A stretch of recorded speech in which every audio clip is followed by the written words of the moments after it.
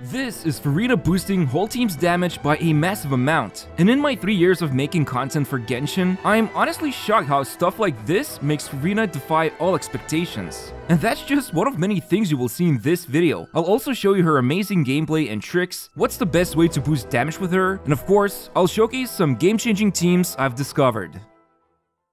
Now, I know I started this video off by hyping up Furina, but I want to be real with you for a moment. Furina is nuts, but only if you understand how to fully utilize everything she has to offer. Because the thing is, she is a pretty risky character to play with, because she drains your whole team's health and rewards you heavily if you can fluctuate everyone's HP successfully. So with that in mind, let's start off by first taking a look at her personal potential. Now, for this showcase, she's equipped with Festering Desire Sword, a Golden Troop artifact set that has HP Sands and Goblet, as well as Critical Rate Circlet, while her skill and burst are raised to level 10, and of course, she's Constellation 0. Now, I know, Festering Desire is an old weapon, and not everyone has it, but you can go for Ferryman's Sword, or if you hate fishing, then Favonius instead. And regarding my choice of using an HP Goblet on her, due to how her burst buffs damage, HP Goblet can be a great choice for her, but the usual Hydro Goblet works too. But with this out of the way, let me introduce you to Furina's Salon members. We have a Seahorse, a Gentleman Octopus, and Miss Krabby. If you pull for Furina, they will be your best friends on the battlefield, and that's because when I press her skill button, she will first deal decent amount of Hydro damage, and then all three of the Salon members are summoned and start mercilessly beating down your enemy, who most of the time will be someone you're attacking with the active character. Think of them as Xingqiu's swords or Yelan's dice attacks that come to life. Now, these Salon members will stay on the battlefield for a whopping 30 seconds, while the cooldown is 20 seconds, so it's super easy to maintain them forever as long as you refresh the skill. But they will also generate 1 Hydro particle every 3 seconds, so 10 particles total for the whole duration. And with this current build, Seahorse deals about 7,484 damage, Octopus 13,801 damage, and Krabby Patty herself unleashes the biggest hit of 19,192. If you just let them do their own thing for a whole 30 seconds, the overall damage is about 346,000, which is already pretty good considering there are no buffs. Well, kinda. You see, as long as any teammate has HP above 50%, when these creatures attack, each of them drains your team's health by individual amount, as you can see here. And when this happens, depending on how many characters got drained, the damage increases by up to 40%. Usually, if you time your rotations correctly, it will be 40% most of the time. And in this case, if the Salon members just do their own thing, and no one gets damaged or healed, just drained, this lasts for 22 seconds before the draining stops, and everyone is stuck at 50% HP. Soon, you'll see how this becomes essential for strong team comps, but for now, let's take a look at her other Hydro companion, which is the Singer of Many Waters. But first, this video is sponsored by Arknights, a strategic RPG with a captivating story and refined art design. Set in a universe of Terra, you play as the Doctor and command operators to fight against the enemies because your goal is to find a remedy for a menacing oreopathy disease. Look, it's no secret I've covered this game on my channel before, and I love its generous gacha system, story, and amazing characters. And now there's a new side story event called Lone Trail. The Arc 01 project is nearing the end, but director Kristen Wright mysteriously vanishes with all of the equipment and staff, so your job is to find the director. Now, this event also brings 4 new operators. There's Mulesys, a 6-star Vanguard who is an eccentric ecologist from Rhinelab. She can summon her clones to fight for her, and they're pretty insane. But then there's also Holheek, a 6-star caster who can force targets to levitate when using her skill. Or how about Silence the Paradigmatic, another 6-star support who has a unique talent that can save your teammates from dying and resetting their health back to 1. But there's also a 5-star sniper, Melanite, who, as a former weapons tester, has perfected the art of causing big damage, so her bullets can pierce the enemies. And the best part, this event has a lot of good rewards. You can obtain Silence the Paradigmatic's token, unique Rhintech Eco Furniture, recruitment permits, battle records, and so much more. And of course, there's 7 new skins that are available during this event, and 13 more skins made a return. So make sure to download Arknights by using my link in the description, get the new operators, and help support my channel. So, when summoned with Furina's skill, Singer of Many Waters will heal for about 4,483 HP, but this heals only the active character, and this heal happens once every 1.8 seconds or so. Honestly, you won't be seeing her much because Furina's teams excel with a dedicated healer, so I can only imagine using this friendo when you're in deep emergency and need some healing. By the way, her healing interval can be reduced by 0.4% for every 1000 HP Furina has, or for a total of 16% at 40k HP, and conveniently, that's how much HP my build has. So in total, the singer can heal 17 times, or a total of 76,211 HP. Oh, and yeah, this passive talent works both ways. For every 1000 HP, the salon member's damage increases by 0.7%, or for a total of 28% at 40,000 HP max. Now, you might be wondering, where is the singer when salon members are causing havoc? Well, that's because Furina can switch between them by using her charge attack, and by doing this, she also changes her RK alignment. That's right, she can be either aligned to Uxia or Numa. By default, when starting combat, she will be aligned with Uxia, so salon members always get summoned. But you can quickly switch between them by using her charge attack, even when her water friends are deployed. Oh, and that gimmick of dealing Uxia or Numa damage comes from Furina's normal attacks. But yeah, as I said before, at least in Abyss, 99% of the time I was using the salon members. But for quick healing and world exploration, Singer is pretty nifty. Speaking of which, man does Furina feel like the first character you can just go AFK and let her salon members handle everything. Their damage is pretty insane for world mobs, and they quickly take care of any world enemy, and I had a blast just doing my own thing like gathering materials or running around, while they mop up the floor around me. Heck, they even teleport together with you, so that's pretty cool. But moving over, Furina's Hydro application is pretty unique. When I'm vaporizing her salon members' damage, it seems like Seahorse vaporizes every second hit, so does the Octopus, while Miss Krabby can cause a reaction with every hit. Now, there are some weird exceptions. For example, sometimes Seahorse or Octopus might not cause a reaction, but I don't know. It could be because of some finicky stuff going on with the auras I'm trying to create reactions from. Either way, in 30 seconds, you can expect Furina's friends to cause about 21 reactions, which can fluctuate, but overall, it's about one Hydro application every 1.4 to 1.5 seconds. So, what does this mean? Basically, by herself, she doesn't apply Hydro fast enough, so units like Hu Tao cannot vaporize her damage from Furina's Hydro application. It might work for Yoimiya or Diluc, but it really depends on the team, and overall, if you need to rely on Furina's Hydro application, for the most part, it will be something to just cause bloom reactions with, or maybe just a nice way to keep targets frozen. On the other hand, she can vape her damage pretty consistently in a team comp with your usual Kazuha, Xiangling, and Benny, but it's more like a fun way to play with her, and in my opinion, she feels more natural in teams where she acts as off-field damage dealer and damage booster. And yes, I haven't even talked about how Furina gives a massive damage boost for everyone. I actually went ahead and tested her boosting with several characters, and so in this next part, let me show you the results.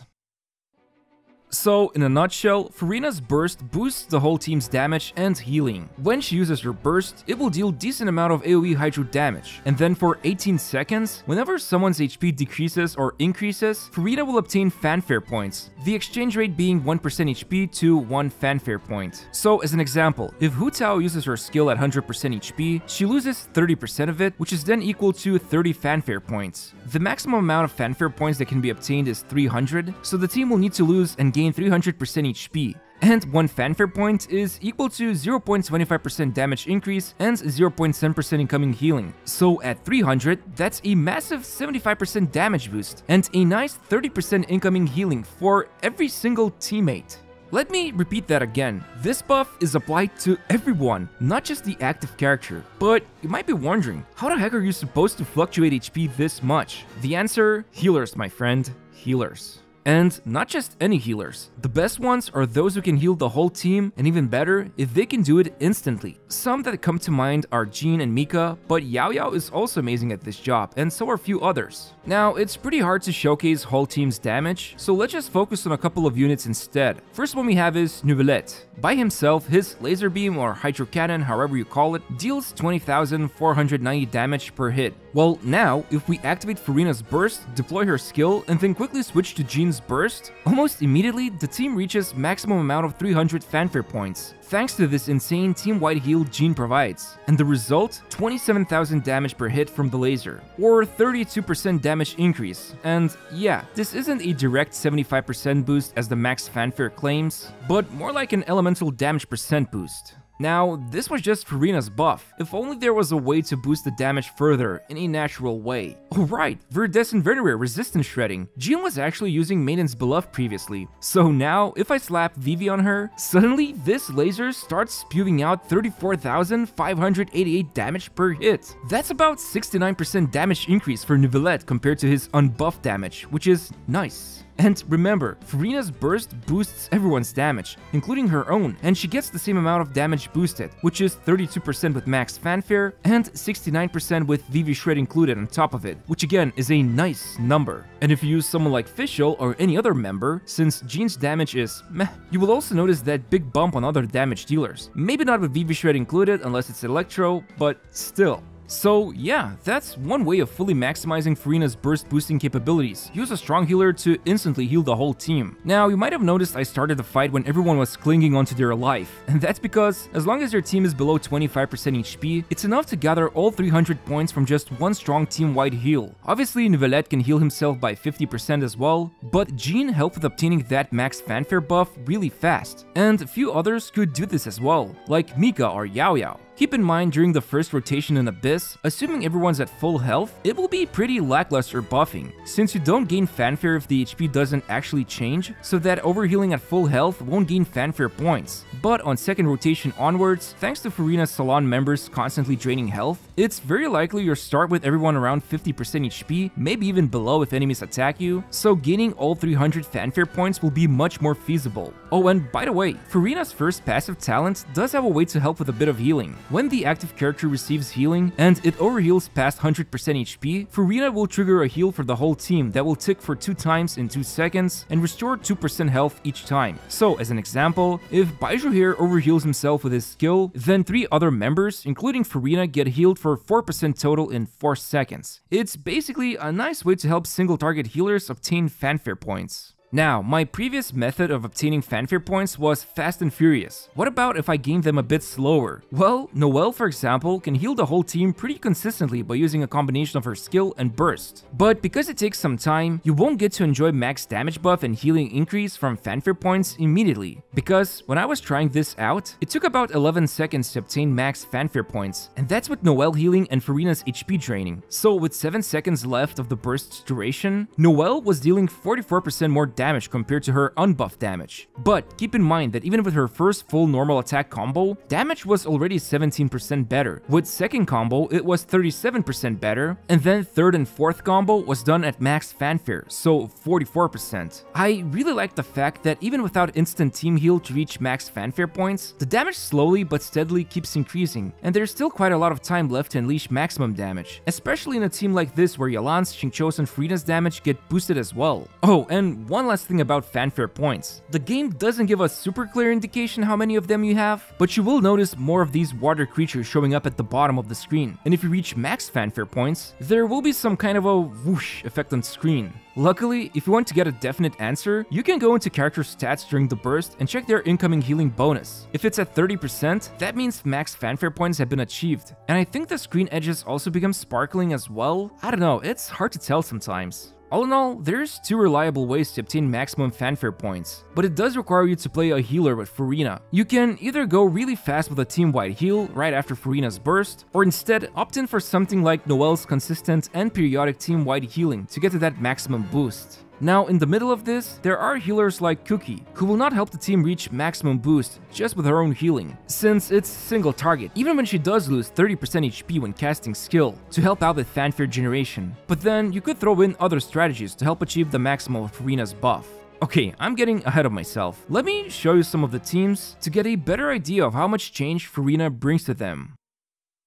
So this is probably my favorite part of the video because Furina is an extremely flexible character and you can fit her into a ton of teams. When I was testing things out, I think I went through like 30 different variations and still counting. Obviously, as I mentioned, the most important team member Furina relies on is the healer. While Furina by herself can heal, you definitely want 99% of the time to use her Salon members, because not only does Furina dish out some serious damage, but those Salon members also contribute towards building up Fanfare points, which is extremely important. Now, I'll go through a couple of comps here, but very soon, I'll be releasing a new video that showcases top 5, maybe even top 10 Furina's teams you can build. So make sure to subscribe to my channel with the bell notification enabled. Now, the first team is a classic remix of Hu Tao's double Hydro comp, and it's made up of Hu Tao, Yao Yao, and Xingqiu. As I said before, Furina's Hydro application is not enough for Hu Tao to vapor damage, but with Water Dude, it's super easy to maintain it, and Yao Yao might sometimes cause Hu Tao to miss a vape, since there could be a leftover Pyro Aura on enemy, and that would make them start burning. But in that case, you can easily go for Jean or Mika instead, who, as I explained before, can help you achieve these max Fanfare points really fast. If it's Jean, then she will help shred enemies' Hydro resistance with Viridescent Venereer, and if it's Mika, in addition to his team-wide heal, he will also provide healing over time to Hu Tao. Moving over, next one is Noelle's team. I found Triple Hydro to be really fun. Noelle can help you achieve that max Fanfare pretty fast, and with other team members being Xingqiu and Yelan, this damage buff becomes relevant for every single team member. Another team to go for could be Quick Bloom, since as I said before, it's pretty hard for Cookie to help achieve max Fanfare due to her heals being single target, so instead, I went with a team of Yao Yao, Alhaitham, and Cookie. So now, Cookie can deal Hyper Bloom damage, while Alhaitham and Furina can capitalize on that big damage boost. Keep in mind that this Furina's buff does not increase the damage of reactions, so Cookie's Hyper Blooms won't be affected, but on the other hand, Yao Yao's and Cookie's healing will be better. And then I tested many other teams. Freeze worked nicely when Furina kept applying Hydro with her Salon members, Nouvellette comp was super comfortable to play, probably the easiest one to use when trying to score max Fanfare points, and so on. Again, in a future video, I will talk about a lot of these teams in great detail, because there are a ton of caveats and builds that actually change when Furina is in the team. But for now, I think she's a complete game changer when it comes to revitalizing same old team comps. Overall, I believe Furina makes Genshin feel fresh again, at least in terms of combat variety. The best thing about her, in my opinion, is that she makes healers feel super relevant in the game. So characters like Mika, who previously were seen as a failed experiment, now actually become super valuable in Furina teams. Seriously, here are some units who become relevant. Noelle, Jean, Mika, Barbara, Chi-Chi, for the love of God, yes, even Chi-Chi is relevant now. I'm telling you, if you subscribe to Furina's way of thinking, then from now on, it's healing impact meta all the way. But there are a few things you need to be aware of. First of all, you will feel a lot more squishy in Abyss when using Furina. That HP drain from her Salon members is pretty serious, so you will need a good healer to keep the team alive, or even several healers, like as I've shown you some examples before. Then there's the whole shtick with healing percentage. If Mika, for example, heals for 10,000, then this could be 60% health of a squishy character, but way lower heal amount of percent for a beefier character like Nouvellette. Basically, if you have HP scaling units in your team, it will be harder to gain Fanfare points with them, so I don't know if this is legit yet, but it does feel like you are incentivized to play squishier teams with Furina, so that everyone can get healed faster and you can obtain max Fanfare points. And yeah, the most important thing about Furina teams is that in the Abyss, the first rotation when you start at maximum health will not feel good. Second rotation onwards, or anytime you start a fight with your team when they are at least hovering around 50% HP, then Furina's burst buff will provide the full boost you can expect to obtain, so keep that in mind. Overall, I think Furina is amazing, but at the same time, a bit niche. Every single team you build, you'll want a healer, and that requires a bit of thinking of how you need to set up your rotations, but honestly, most of the time, it will be just use Furina's burst, then switch to a healer, activate their heals, and then move onwards to DPS characters. Anyway, I hope you found this video useful, and I'd really appreciate it if you could check out today's sponsor, Arknights, by using my link in the description. And by doing this, you'll help support my channel, which I'm always super grateful for. Thanks again for watching, and see you next time.